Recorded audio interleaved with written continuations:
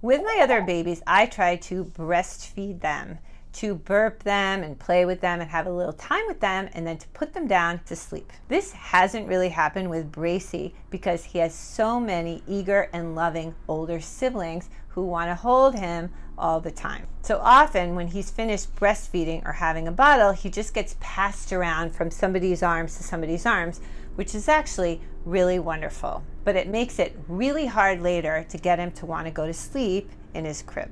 I do think that his being held is extremely important because he's so premature, and we learned this in the NICU when we learned about kangaroo care, skin to skin contact, and also just like holding the baby. So we're going with the flow on this, and we're allowing everybody to hold him basically whenever they want. But during the night and when the kids are at school, I am trying to get him into the crib as much as possible because I don't want to create this baby who's so accustomed to being in my arms that I never manage to get him down to go to sleep.